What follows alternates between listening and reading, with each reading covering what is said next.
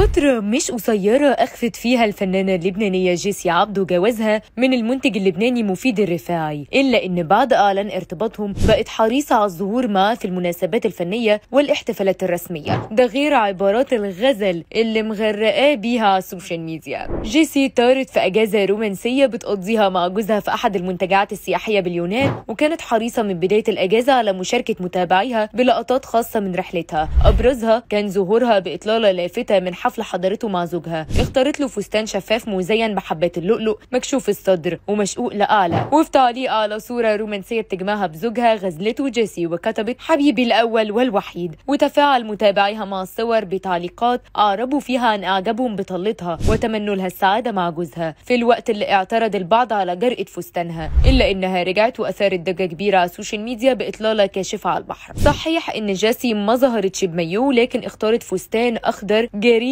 بلا أكتاف، وعلى طريقة عارضات الأزياء استعرضت قوامها في فيديو لقى هجوم كبير برضو من متابعيها. أبرز التعليقات: هم داخلين مسابقة مين بتشلح أكتر، صرتي بتكشفي أكتر بكتير، كل سنة وانت بألف خير وصحة ونجاح وراحة بال، كل سنة وانت الحب والسند، عقبال المية يا رب، يحميك ويباركك ويخلينا ياك ويخلي لك كل محبيك يا أبو جاد. ده كان تعليق جيسي على صورة نشرتها وبتجمعها بالمنتج اللبناني مفيد الرفاعي صاحب شركة MR7 للإنتاج. وقتها الصورة دي قلبت الدنيا، عملت بلبلة كبيرة حوالين طبيعة علاقة الفنانة والمنتج. فترة طويلة التزمت فيها جيسي الصمت، بس أخيرا قررت تقطع الشك باليقين وأعلنت جوازها رسميا من مفيد الرفاعي، وقالت نعم أنا متزوجة من مفيد وجوازنا تم من فترة، أهلي عارفين ومعظم اللي شغالين في الوسط عالم بعلاقتنا. وعن سبب اختفاء جوزها عن الإعلام قالت وقت ما نشرت صورتنا وحبيت أهنيه بعيد ميلاده الصورة عملت ضجة كبيرة وطلعت شائعات، فحرموني أحط أي صور بتجمعني بيه تاني، حبيت أخلي حياتي الشخصية خاصة بيا فقط عشان تبقى حياة سعيدة، مش عاوزة موضوع جوازي وحياتي الشخصية تبقى هي محور الحديث عني في الإعلام. أول جوازة في حياة جيسي كان عندها 17 سنة، عاشت قصة حب قوية مع شاب في سنها وصممت على الارتباط بيه رغم اعتراض أهلها، إلا إنها باعتهم واشترت حبيبها. كان كل تفكيرها لما أهلها يرفضوا فكرة ارتباطها إنهم مش حاسين بيها ومش هاممهم سعادتها، ولما نفذت اللي في دماغها اتجوزته وعاشت بعيدة عنهم سنتين لحد ما انفصلت عن جوزها. التجربة دي كانت صعبة جدا على جيسي اللي قالت عنها كانت غلطة دفعت ثمنها غالي، اتحرمت من أهلي في وقت كنت بأمس الحاجة ليهم،